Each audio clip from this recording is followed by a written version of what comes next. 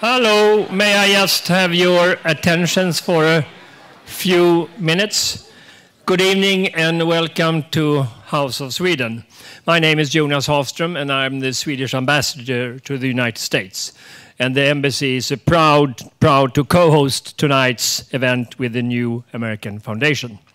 In the early 1990s, our Minister for Foreign Affairs, Carl Bildt, was Sweden's Prime Minister. Mr. Bildt sent an email to then President Bill Clinton. That was the first email ever between two heads of government. Carl Bildt's interest in IT has only increased over the years, and today he is a devoted blogger and tweeter. Nowadays, I don't have to wait for the diplomatic pouch to arrive at Dallas Airport to know what's on the minister's mind. I just need to read his daily blog. Internet freedom is at the top of Sweden's foreign policy agenda. Our policy is quite straightforward. Human rights should apply online as well as offline. As freedom of expression applies to the internet, and the internet has become a fundamental instrument for people to express themselves, we must increase our efforts to keep the internet free from censorship and surveillance. The US government is one of our closest partners, and our joint efforts have gotten internet freedom on the agenda of the United Nations Human Rights Council. Both our governments provide support to dissidents and activists in need of targeted support. Governments play an important role here, of course, but so do corporations. There is a growing understanding that service providers and online companies have to protect free speech online. An important part of our work is therefore to urge corporations to agree on common standards that won't violate human rights. To apply human rights online does not mean that we need new human rights. On the contrary, we just need to strengthen those rights that we already have. Rebecca MacKinnon is one of the world's leading experts in this field, and my government has often relied on her advice. Rebecca was already involved in the issue 2 years ago when she attended the very first Internet Freedom Expert meeting in Stockholm, and we look forward to continued cooperation with you, Rebecca. Rebecca's excellent new book, Consent of the Networked, shines a light on every entity, governments, corporations, civil society, and individuals that have both a stake in and a responsibility for protecting rights in a networked world. Congratulations, Rebecca. Let me introduce tonight's moderator, Steve Coll. Steve is president of New America Foundation and a Pulitzer Prize-winning author and journalist. The embassy is very grateful to him for inviting us to co-host tonight's event. Steve, the floor is yours. Rebecca. Thank you so much. Well, Ambassador, thank you so much for such a gracious introduction and for your hospitality, and the gulf of distance between ourselves and you seems like it should be closed. Please come forward, oh people. And bring your drinks and your conviviality. All right. Well, we're going to talk just for a little while and take some questions from you, and then let you get back to your conversation and the food and drink. And we're very pleased to be in partnership with the embassy here. Sweden is, as the ambassador said, one of the most important governments in the world right now in both thinking about the peculiar problems of freedom and privacy in the online public square, and also as a convener, credible convener of complicated conversations across governments and between governments and citizens and governments and corporations. So this is really the ideal place for this conversation. Rebecca and I will talk for about 20 or 25 minutes, and then, as I say, we'll take a few questions from you, and we'll go forward from there. I will avoid the Charlie Rose question, which is, why did you write this book? So let me ask a slightly different version of that question, which is, you, as the ambassador said, you've been working in this space long before it became so prominent, and you have, in this important survey, described a public square that in many ways resembles the public squares that we've all been wrestling over politically in the world for a few centuries now, but in other ways is really quite different from public spaces that we're used to visualizing in Tahrir Square or elsewhere.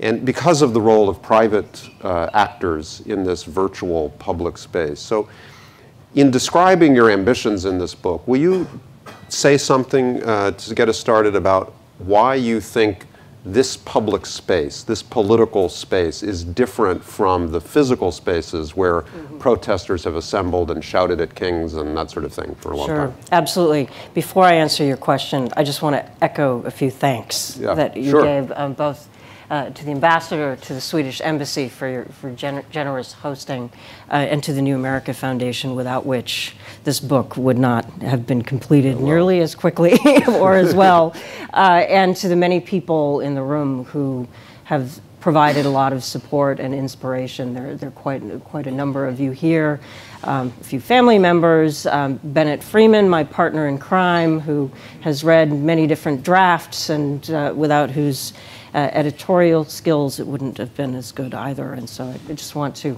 make sure I get those thanks. Well done. Before I actually answer your question. That's right. Give you some time to think about it, too. But, yeah, well, absolutely. I mean, we're now in a situation in most modern societies where, as citizens, we are relying on digital platforms and services and devices to conduct not only our personal affairs and our business, but also increasingly our politics and our political discourse, and to be informed.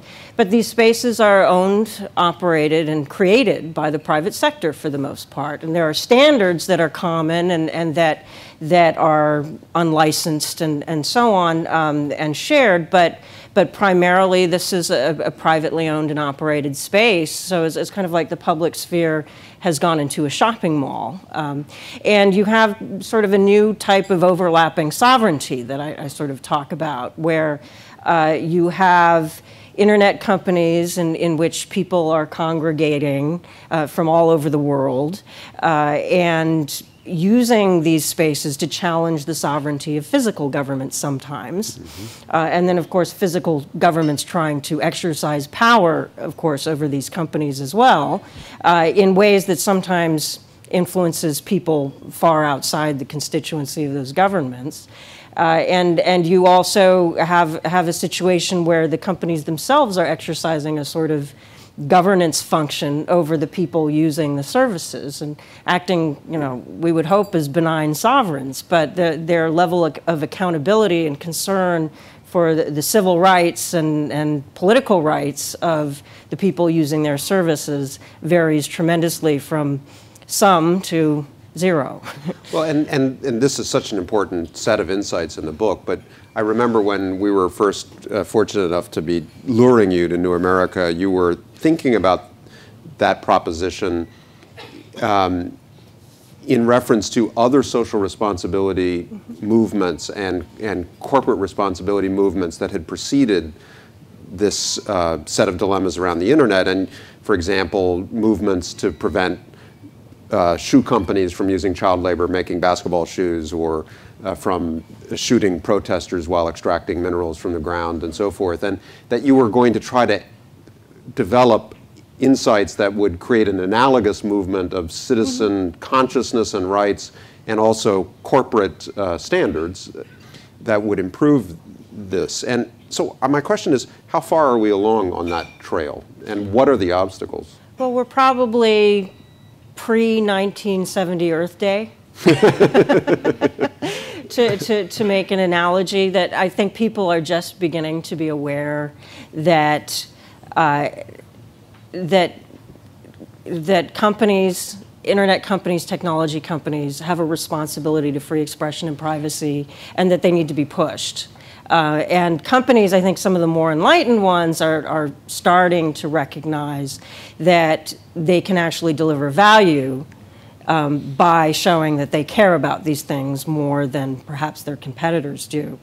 But it's very early days, and I think the movement, what we might call the nascent internet freedom movement or something like that, certainly got a big push just in the past few weeks with the protests online against the Protect Online Piracy, the Stop Online, I can never say this acronym, SOPA, Stop Online Piracy Act, and the accompanying Senate bill that internet companies and internet users kind of banded together to protest against. And I think that we've seen kind of an awakening among a lot of internet users that people need to get more engaged in the politics, and also pay more attention both to what governments and companies are doing. Well, so since you just ripped a subject from the headlines, let me ask a question that I had further down my list, but I'm curious about as someone who's a couple degrees removed from the front lines of that movement, but follows it.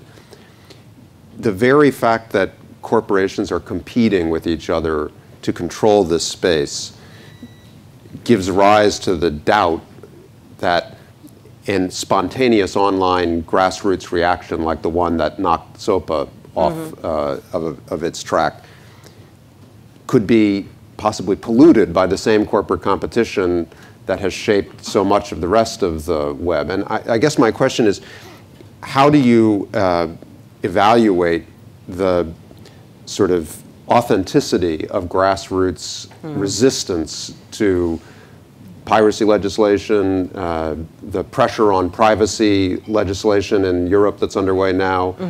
Does it feel that it can retain its independence from other kinds of corporate interests? Well, I think a lot of activism ends up being strategic, and so I think the different cases end up being quite different. And I think with the anti-SOPA movement, you saw a convergence of interests between the civil liberties and human rights, free expression, and grassroots internet user activism side, and a certain segment of internet companies that had commercial reasons for wanting to oppose SOPA. And the free expression reasons kind of overlapped, whereas in other policy issues, say for instance privacy regulation, you have citizens groups and companies and governments in very different configuration. You might have citizens groups with governments against the companies in I think in Europe much more. And so depending on the issue, I think the alignments are different.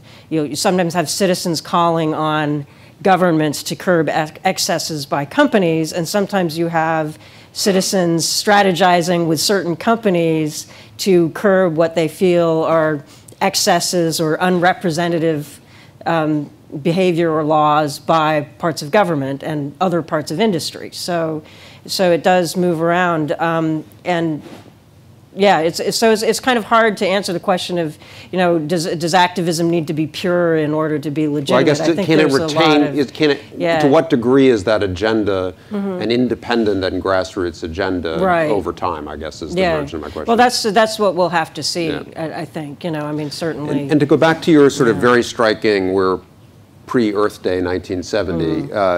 If we were to reach, I don't know, the Al Gore campaign or the Earth in the Balance phase of all of this consciousness and communication about rights and about expectations, both by customers and by citizens, what would be the signs of change in the conduct of either governments or corporations that would, to you, mark that progress? Well, I think a number of things. I think you'd see an across-the-board commitment, at least by democratic governments, that legislation dealing with the internet, whatever problem it's trying to solve, would seek to ensure that it is human rights and civil liberties compatible, that there'd be a commitment to core free expression and privacy principles in pursuing whatever problems and solutions with the internet, and a commitment by democratic countries not to pursue trade agreements and other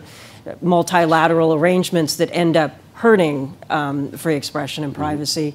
So that's on the government side. I think on the company side, you'd want to see companies sort of saying with pride, we believe in free expression and privacy, we believe in protecting the rights of our users, and this is part of our value, rather than kind of being afraid to use the term human rights, and really agreeing to recognizing that they need to be held accountable. I mean, as we've seen in other sectors, and there's some people here in the room who've worked on initiatives in other sectors with, say, manufacturing or the extractive sector, that for quite some time now, companies in the mining and extractive sector have signed on to agreements where they agree that they are going to work with civil society and with socially responsible investors and some governments to avoid collateral human rights abuses as a result of their business. And you have manufacturers also, for a long time recognizing they can't go it alone. They actually need to not only make commitments, but have external communities be able to evaluate and confirm that they're really living up to their commitments. And other industries have been willing to do this. And so far, very few internet and telecommunications companies have recognized that they need to do this if they want to maintain public trust over the long run. I think more are coming to realize this. And I think that's so we need to see that. And then on the citizen side, I think we will see more of a coming of age when people are really making voting decisions and really pushing their policymakers on internet-related issues, which is only just starting to happen. Mm-hmm. And also really organizing to get the companies whose services and products they use to change things they don't like. And it's possible to do a lot more of that, I think. And so, of course, I'm not sure everyone here knows that one of the reasons that you've been such a thought leader in this space and arrived in it so early was because of the assignment that you undertook as a CNN correspondent in China, and you were sort of present as a Mandarin speaker in the beginning of the migration of Chinese descent online and the formation of the contest that we now all know about between the Chinese state and those of its citizens who speak online. And I wondered if you could there's some quite striking anecdotes and voices that you bring into the book to crystallize these universal issues. But before I read one of them, why don't you just talk a little bit about how your correspondence in China led you into this passion, into this space? Yeah. Well, I was in China working for CNN when the internet arrived in China commercially in 1995. And as Western journalists at that time, we were very excited because it was a way for people to communicate in a manner that seemed like the government could not control. So I began to cover stories about them, but of course, as a journalist, began to use the internet to get information out more quickly than I'd been able to before. But then the government, of course, started blocking websites, and so I started experiencing and observing how the government was moving to try and control and surveil this space. In the beginning of the book, I talk about realizing that a friend of mine, I was sitting around having dinner with some Chinese friends and talking about a book by Timothy Garton Ash about East Germany when the wall came down and everybody could see their Stasi files for the first time and found out who'd been spying on them and their friends, their family, and so on. I kind of began to realize that in China, when that day comes, people might not actually end up having that same revelatory moment, even if they do see their files, because what their files are going to consist of are going to be email transcripts and cell phone text messaging records and cell phone tower records and, their chat messages and you know, the keyloggers that was installed by viruses on their computers and this kind of thing. And it's a very different type of world. And there's another term you coin in the book, Facebookistan, which I think resonates. Actually, in fairness, Facebookistan and Google Dumb is the title of a chapter. And the chapter opens with a Hong Kong scholar who is talking to you in a similar kind of environment, and he says, he likens Facebook to a country. This is to speak to your observations about this complicated sovereignty. He says, allow me to make a wild analogy, one I believe is not entirely out of left field. Many people know that there's censorship in China. Many people also tell me, one, the poor Chinese must feel really repressed, or two, they must be all right with it. But ask yourself this: if I decide not to leave Facebook, yet I know they do not care at all about my privacy, what does that mean? How is that different from the people who continue to use the internet in China day in and day out, despite the prevalent and prolific practices of censorship? That is, surveillance is as pernicious as censorship, he's saying. And it does take us to this set of questions about privacy, which I just wanted you to expound on a little bit. I'm not a constitutional lawyer or a rights lawyer, but I have the impression that our struggle to define a privacy right is less mature than our conviction about our rights to free expression and belief. And how would you define the struggle for privacy in political spaces on the internet today? Right. Well, you know, I mean, there's a lot of people in this country particularly who like to, you know, privacy is dead, get over it. And, you know, and it is hard to define, and we do make a lot of trade-offs. Just in order to use certain services and have conveniences, we're handing over certain privacy. But I think in a human rights and political context, it really comes down to can dissent be possible? And what level of privacy and freedom from pervasive surveillance do you need in order for dissent to be possible, in order for peaceful opposition to be possible, in order for unpopular speech to be possible, you know, just people with unpopular ideas? I mean, one of the founding ideas of this country was that to avoid tyranny of majority and to enable that we have a system where somebody who has a highly unpopular idea has an opportunity to advocate that idea so that it may become perhaps a popular idea someday, or that if only a small minority of people think a particular law is unjust, that they have an opportunity to advocate for the overturning of that law. And so if we completely lose privacy, if everything's completely out in the open, what kind of society do we end up, are we going to end up having a tyranny of the majority? And it's not just for political dissent, of course. And one of the examples I use in the book, you know, within the United States is a woman who was fleeing an abusive husband and didn't want, you know, she was trying to use the internet to create a support network for herself, but she didn't want her husband finding out who her online contacts were. And when Google Buzz kind of changed, you know, suddenly appeared, you know, in the middle of her Gmail and her Google Reader, that suddenly exposed her privacy in ways that she felt was very dangerous.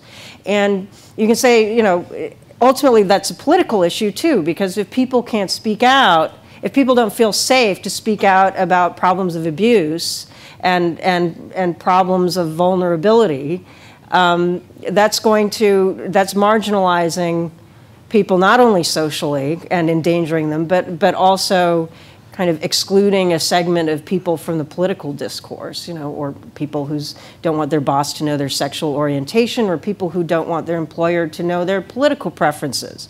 And so I guess the bottom line is that as we're navigating this, and obviously people are giving up a lot more information, and there are many people who write very eloquently about the importance and all the benefits of openness and sharing, and you know, they're people have a right to be open and share, and they're, open government and so on. But if there's no option and no ability to be private or to be anonymous or pseudonymous in a manner that enables sort of minority voices and vulnerable groups to have a space in our social discourse, we've lost. Yeah.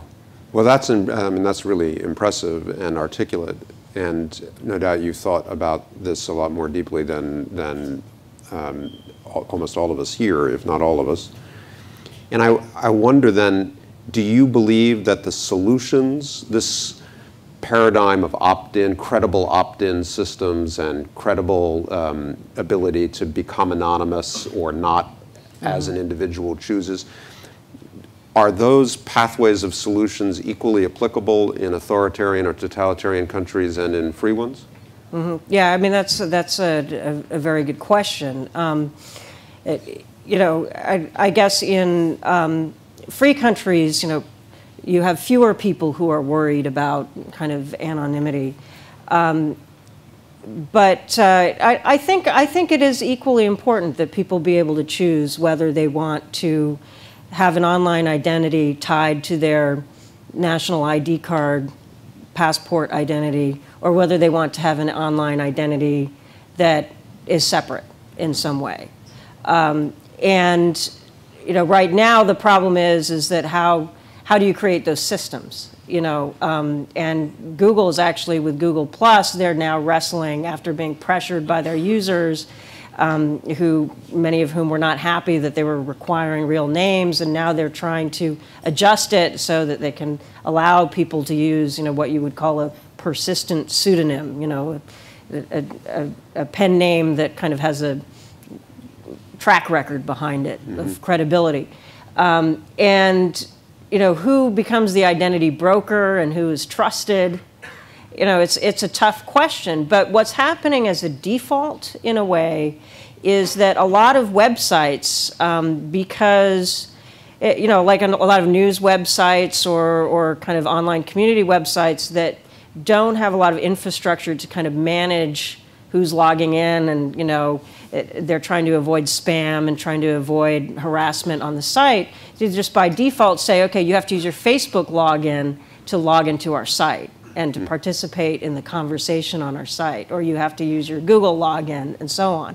And then the individuals are kind of subject to whatever rules Facebook or Google or whoever is imposing, and those rules may not necessarily be appropriate or safe for a person in a particular country trying to engage in a particular conversation. But the problem is that these people are not going to trust kind of a local identity broker either. So it does become a difficult problem.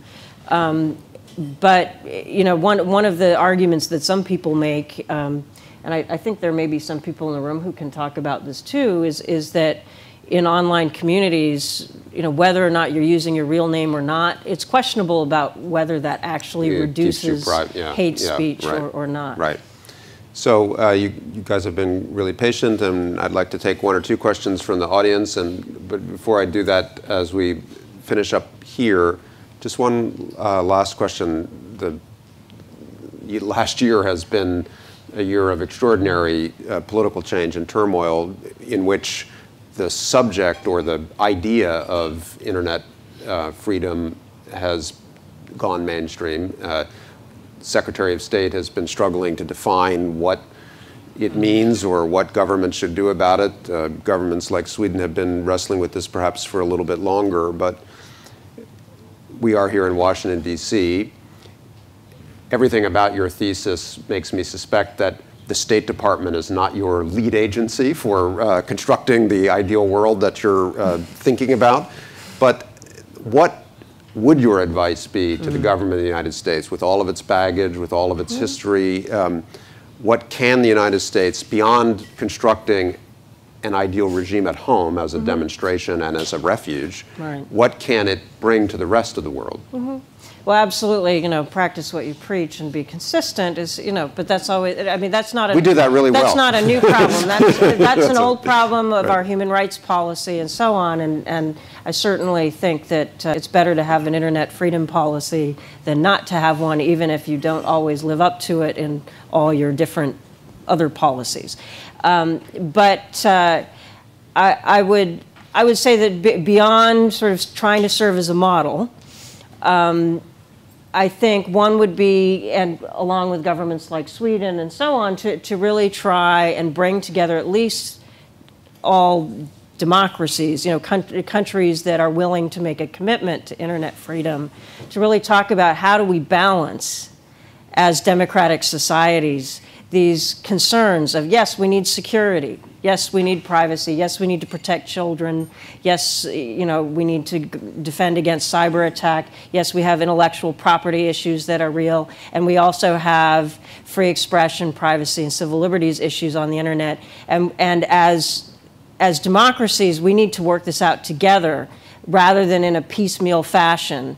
Because if you do it in a piecemeal fashion, then you end up having a set of trade agreements that end up, being aimed at protecting intellectual property, but kind of contradict the internet freedom agenda, and things go very quickly awry. And then the rest of the world, who would really like to, are kind of depending on things working out, become very cynical and disappointed. So I think it's important to kind of be committed and coordinated to having that discourse.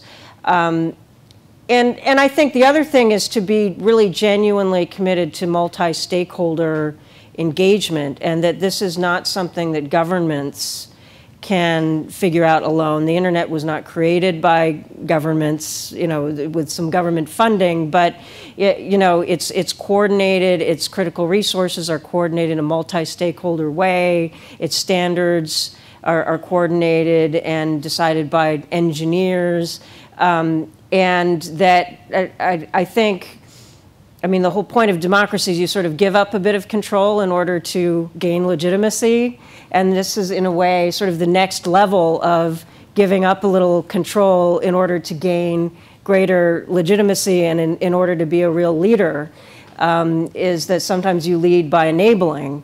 And so the extent to which we can lead by enabling civil society to really step in and find solutions that are perhaps best constructed by civil society, and enabling and encouraging and sometimes kind of prodding industry to not only innovate, but to care about civil liberties and human rights, so that they don't have to be regulated because they'll already be doing the right thing. That would be the ideal thing. So really to enable rather than to try to do everything themselves as governments, I think would be a good way to go. Can I invite one or two questions? Sure. I'm curious, have you noticed any change or evolution in end-user license agreements for a lot of these online services? Well, they change kind of every day. And, there's actually a couple of websites. Somebody runs kind of a feed of, every time a major internet service or platform changes any of their terms of service or end-user license agreement, they kind of, ping this feed, and it's kind of active every day. And so, this is the thing, is you sign a user license agreement, and, part of the terms are that this can change at any time, and you recognize that. So yeah, Facebook is constantly changing its terms of service, and so are all of them. Google just changed its privacy policies very dramatically, and anybody who has a Google account has gotten emails and pop-ups and messages about it. So yeah, there is an effort among a number of companies to try and simplify them and be more upfront and inform people of changes. So for instance, Google with all its notifications is kind of one effort not to be sneaky about it, at least. But yeah, they do change a lot. And the extent to which they are changed as a result of people kind of pushing, and the extent to which they are changed as a result of lawyers, thinking that it would be a good idea, or marketing people, it's a big combination. Anyone else? One or two others? Yes, one. I see one hand right there, reasonably near the microphone, and one over there. I wonder if you have any thoughts about third-party storage, data storage situations, like in the Mega Uploads situation, where Mega Upload, based in Hong Kong, has two storage companies here. People who may have legitimately used Mega Upload for their own data find themselves having their data storage, and the third party who's told by the U.S. Attorney General, oh yeah, you can start deleting this data. By the way, they are not going to delete it. But the U.S. Attorney's Office said, yes, you could start deleting this data, and these companies it's legal. Yeah. It's up to them. They can delete it if they want. Yeah. Do you have any... Yeah, well, this is a big problem. This is kind of what is known as the cloud computing problem,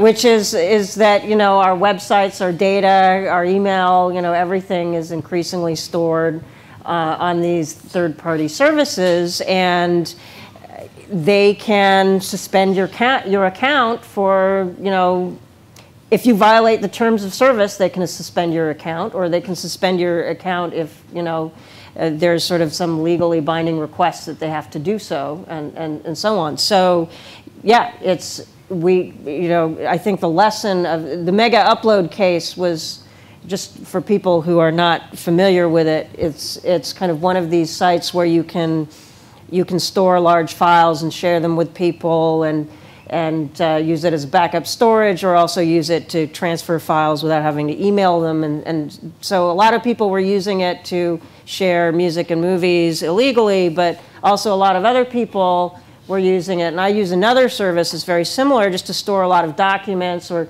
store a lot of your own photos, or whatever it is that you want to store. And businesses depend increasingly, particularly small businesses, depend on these websites to share information with people in different locations. And then, a bunch of people were using it for illegal file sharing.